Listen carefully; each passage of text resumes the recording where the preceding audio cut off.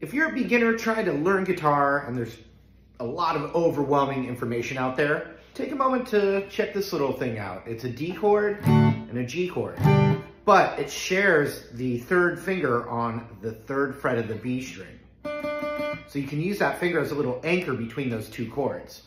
So let's look at that D chord.